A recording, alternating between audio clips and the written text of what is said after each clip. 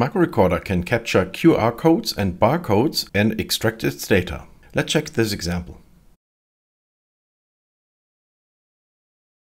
Microrecorder extracted this URL and sent the result to OpenAI to have it count the number of characters. Of course, you can use this data for any other automation task. This is just an example. Now let's check how this is done in Microrecorder. First, we have the barcode and QR code action. And first of all, you have to define the search area. In this example, we expect the QR code to appear in a specific part of the desktop. So we select this and click on Define. And click and hold to define a rectangle where we expect the QR code to appear.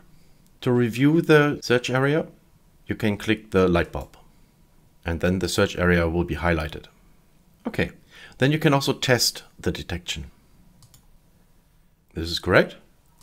And then you need to tell the action where to store the data extracted from the QR or barcode. In this example, this would be QR data. Microrecorder also includes a timeout fallback, which you can define here.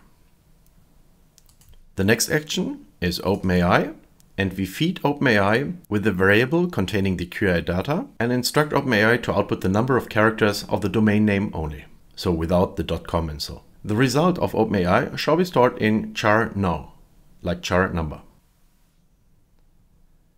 Then we change focus to WordPad and output the text together with the variables. By the way, to add variables to the text field, right-click and then select the desired variable from the pop-up menu.